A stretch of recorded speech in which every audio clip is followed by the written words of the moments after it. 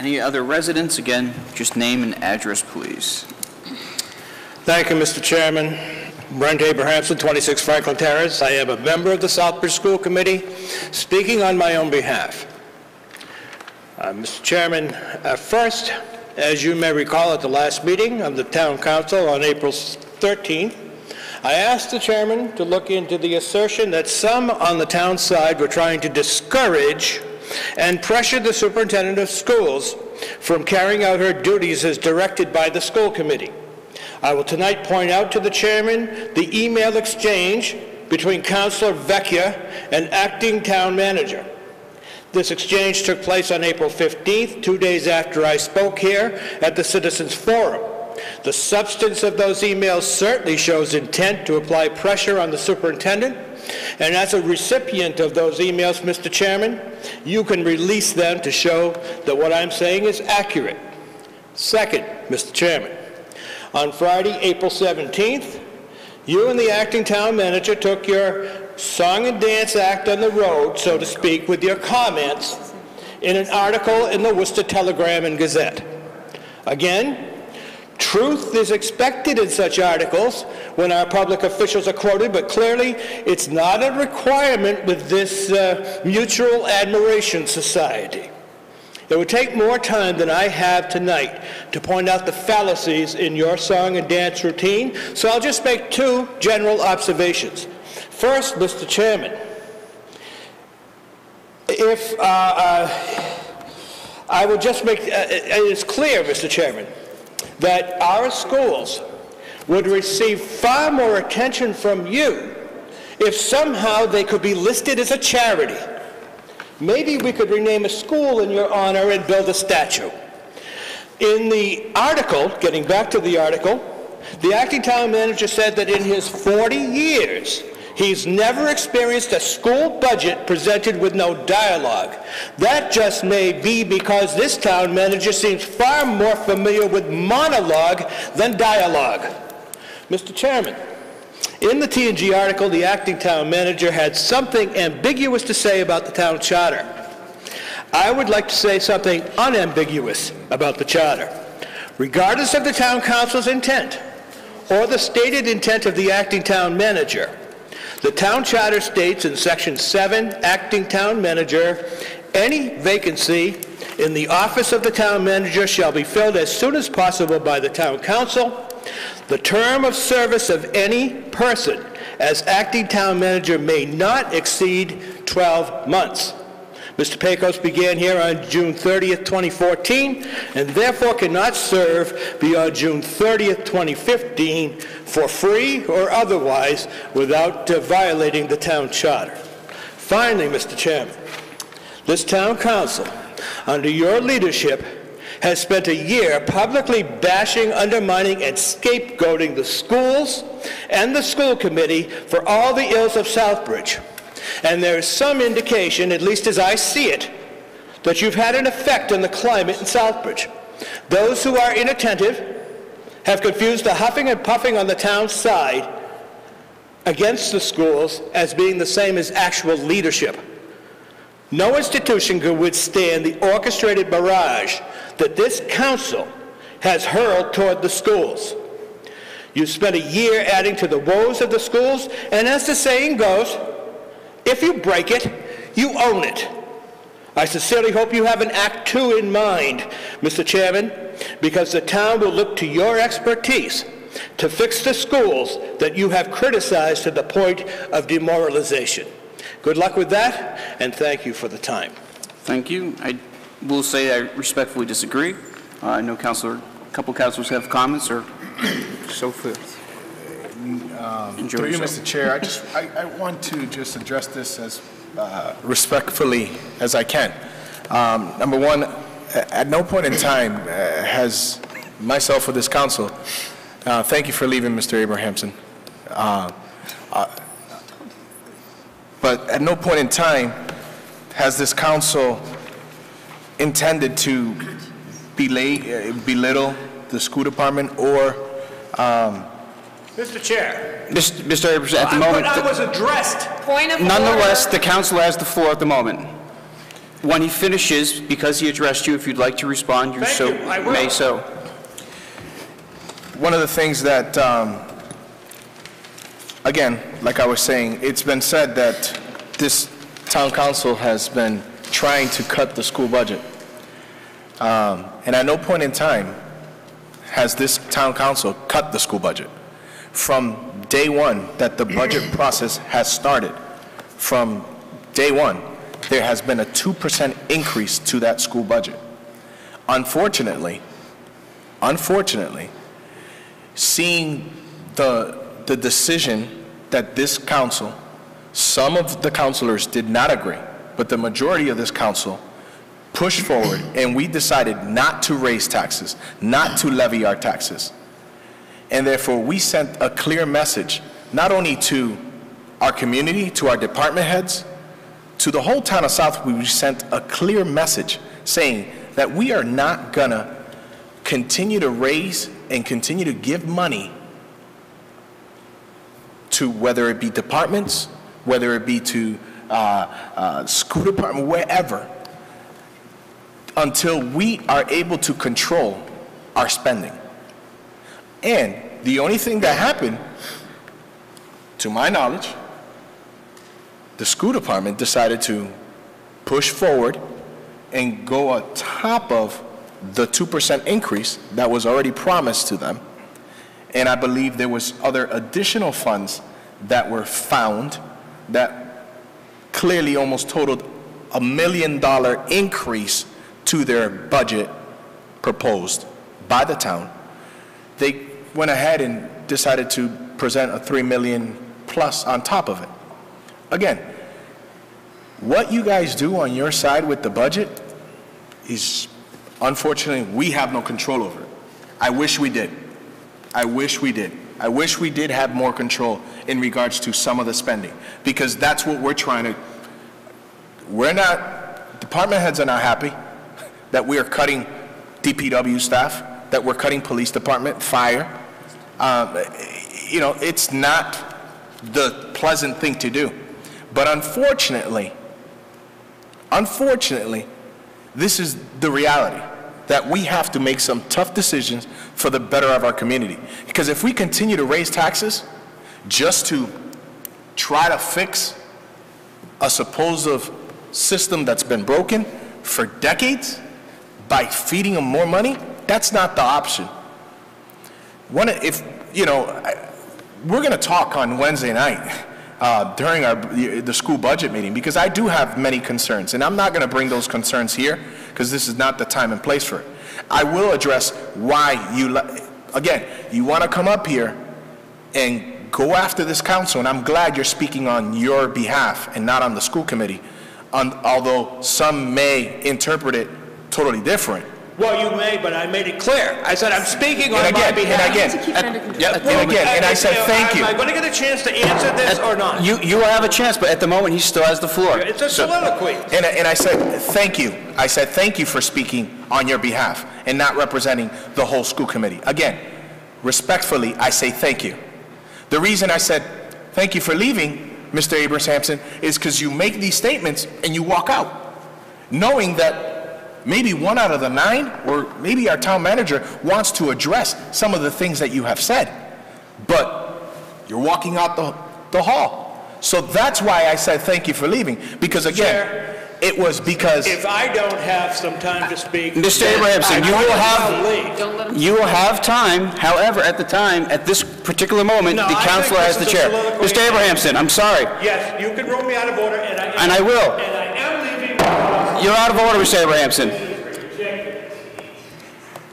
You may continue, Councilor Carrasco, if you so desire. Again, if someone is going to come up here, and though we might not have to agree or disagree, we will respectfully answer you or address your concerns. This is the first time in 2 years that I've been on this council and seen this happen. Unfortunately, people are showing their true colors. And I just don't understand how this council can be attacked and not expected to just respectfully answer. At no point in time am I demeaning the school committee. At no point in time. If we didn't want to push this school department forward, the 2% wouldn't be there. The increase, they would have had a level funded budget, which many communities do. Again, I want the best for my children. I want the best for all of our children. Are things not the way they should? Absolutely. Have we blamed them? Is it a blame game? Absolutely not. This has been decades, both on the town and on the school side. Both the town council of past made some serious mistakes, and also past school committees have made serious mistakes. If we're going to continue to bash each other publicly, we ain't moving forward. We ain't moving forward. That's all I got to say. Just briefly, I'm going to suggest. I want to apologize for my outburst, and I will wait patiently for my turn. Sure. So what I'm going to do is I'm going to let everybody have their say, and rather than encourage any sort of debate back and forth, and I will give you a minute or two to state your piece at the end. I know I have Councilor Clements and then the manager and perhaps others. Go ahead, Councilor Clements. I'm sorry, Mr. I have no response to Mr. Abrahamson. I don't think this is the right place to be in this spirit of things, so I'm holding all comments on the school side of things. Good luck with that. Thank you, Mr. Pecos. Mr. Abrahamson and members of the council, all the comments that I offered to the newspaper, I offered in private to the superintendent approximately, I'm going to say roughly 2 weeks before that story appeared. The financial mismanagement in the school for several years now is well known. That's not my observation. It's been brought to my attention by literally dozens of people. It was so bad that the town manager, and this is singular in my career, has to sign the bills and the purchase orders for the school department on a weekly basis because there is apparently not a sufficient level of trust that the school can do it on its own, such that I must look over the school's shoulder. I do not enjoy that responsibility. In point of fact, it takes a substantial amount of time on my part, and I really do wish that there was a confidence level such that I could hand that back to the appropriate school authorities. But frankly, there is not that level of trust. When the school department brought forth a budget that was approximately $300,000 over the balanced budget that I had laid out back in January, when that budget came forward about, I think, 5 weeks ago now to the EHS subcommittee, within 24 hours, the financial team here in Town Hall was working to try to provide $361,000 additional dollars for the school budget. Mind you now, we could have said there is no more money. We could have said the school budget did not meet the parameter. We could have said many things. But what we said in the spirit of compromise was, let's try to find the $361,000 that the school department appears to need. Now, that was on top of the fact, I remind you, that when it became necessary to reduce the overall budget because of the decision not to increase taxation next year, we asked the school department to absorb $300,000 of that cut, and I willingly took $571,000, over double the cut, on the shoulders of the town, the side of the budget. The school superintendent, the business agent, the CFO of the town, and myself met and had a great constructive meeting, I think about 3 days after the school department brought that budget forth. Might have been a few more days. And within a very short time, we had come up with a couple of $100,000 towards that deficit of 361. And the superintendent and the school's financial officer indicated that they would work toward trying to make reductions in the school budget to close the remaining $161,000 gap. We laid out for them 4 or 5 areas where we thought they could very easily close that gap. And in point of fact, we thought that they could save far, far, far beyond that $161,000. And my invitation to the superintendent and your financial officer was not to cut those dollars and then have it reduced from the school budget. My invitation to them was that I would support, and it's only a recommendation authority, this council is the appropriating authority, but I would support allowing the school to retain those dollars. And I said, frankly, I thought the potential savings was in the multi-hundreds of thousands and could well be in excess of $500,000 if the school administration and committee were to pursue these several ideas that we had laid out. I still believe that's the case. When, about a week later, I heard rumors, mind you, that the school had passed a budget that was $2.7 million higher than the budget that had been officially presented 2 weeks earlier. I had my secretary call the school department to inquire, and she was told that yes, in fact, 3 days earlier, the school committee had passed a new budget.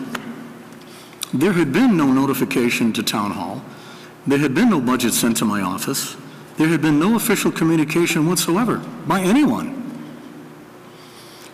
The inquiry elicited the fact that there was a new budget, and my secretary very respectfully asked, could we please have it? It was sent up a few hours later. When the budget arrived, and I compared it to what had been presented some weeks earlier, I was confused.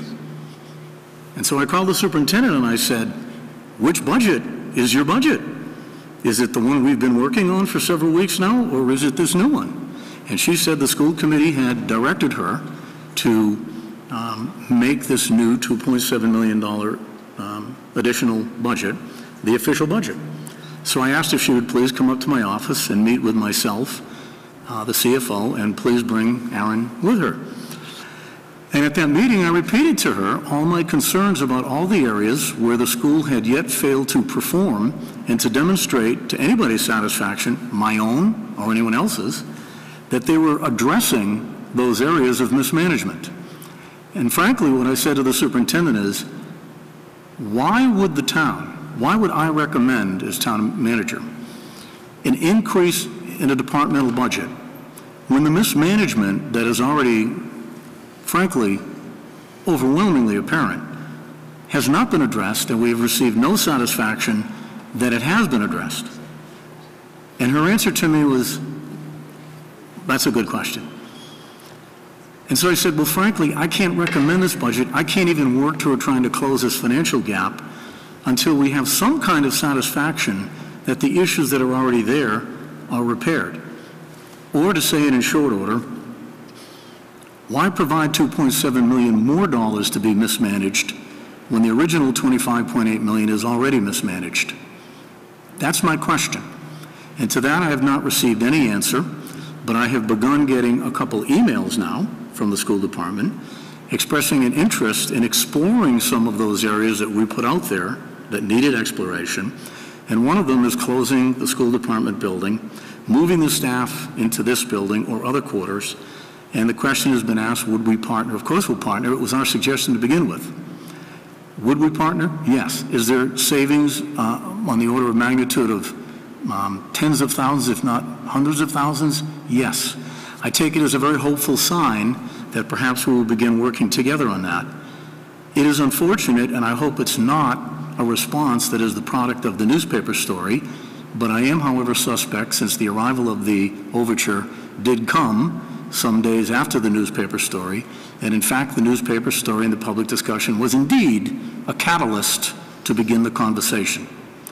I want to assure you, sir, I am far more interested in dialogue than I am monologue. I have done nothing since I've come to town as your acting town manager but engage everyone I can possibly engage in conversation, discussion to elicit forward change. I am just now beginning to see that from the school department, and I applaud it. I will say just briefly a couple quick things. One, in this last 10 months or so, with this current sitting council, one of the big initiatives that we've put forth, that I've lobbied for since I've been up here, has been increasing dialogue with the school department. Over the last several years, as one former chair pointed out, we only meet with the school department when there's a problem, to which I always argued that is part of the problem. We need to be more proactive. This council has had 3, I believe, Council of the Whole and school committee joint meetings, which is more than has probably been done since the Prop 2.5 override 10 or so years ago. So there have been great efforts to increase dialogue, increase a cooperative spirit. In recent months, I would argue that it's not the council that's necessarily undermining that, but nonetheless it has been. In terms of the budget increase itself, while $300,000 may be a modest increase, $3 million, in my personal opinion, is a ludicrous increase. That is the entirety of our police department budget, is $3 million that the school department would have us increase. As someone, much as yourself, being a former educator, knowing where money can go in a school and where it actually goes oftentimes, different stories. And for me, and I don't have the article in front of me, I don't recall what quotes they used or didn't use, but I will say this much, that one quote I do remember that they used is something to the effect that, in my personal opinion anyways, the problems facing the school district are not primarily fiscal in nature, but more so the carousel that is administration and turnover and so forth. We are in our 3rd year of the new middle high school, and including actings and interims, we've had 5 principals. Since Joe Biley left 10 or so years ago, I can't even tell you how many principals we've had. The number of superintendents, and that's just at the high school, never mind the elementary schools, which have had a number of administrative turnovers as well. And for me, and this is my last piece, is just, for me, the analogy I look at it as is, if you have a 24-year-old son who can't hold down a steady job, is constantly in and out of relationships, has totaled 2 of his last 3 vehicles, and has $25,000 in credit card debt, and he says, "Dad, I need 50 grand, do you give it to him? Or do you hold that child more accountable and ask him to take for himself and work for himself, correct those issues, because at some point you have to do for yourself?" And for me, this is, and I think this is what I said in the newspaper, in this situation, I think this is throwing good money after bad. And with that, I will just go ahead, Councilor Carrasco. Again, and this is directly to Mr. Abrahamson. I apologize for being out of order, but again, it irks. We're here working hard, just like you are on the other side. But to come up here and try to point the finger, at no point in time in your statement were admissions made about school committee members or school committees in the past making errors. Tonight, it was just about us, our song and dance. Well, if it's our song and dance, you wrote the song. Are there any other councilors with questions or comments? Seeing none, I'll give you a couple, 2 minutes. I think that's Mr. fair Chairman, at this point. Mr. Chairman, in the spirit of dialogue, I've heard a lot of monologue tonight, and I've heard a lot of the same stuff repeated that was repeated in the newspaper. Let me ask you one question. Who sets the budget for the schools? According to the town charter, the council is the appropriating authority. Right, and that's correct. It is the legislative authority, and it is senior to the school committee. Yes, absolutely. So your objection is simply that the superintendent indicated what was needed for us children. Not that she can't demand it. She can't demand 1 penny from this council. You are the ones that vote the budget. You just don't want her to say it. That is so disingenuous. You know, you can say, oh, well, those schools don't deserve that, they don't deserve. You can say all that. You say that with your vote. You already said it when you restricted the town manager to how much he can raise in taxes. So to blame the schools, you set the amount. You can set it at nothing. But that's not going to stop the schools from needing things. And if you don't like that, I'm sorry.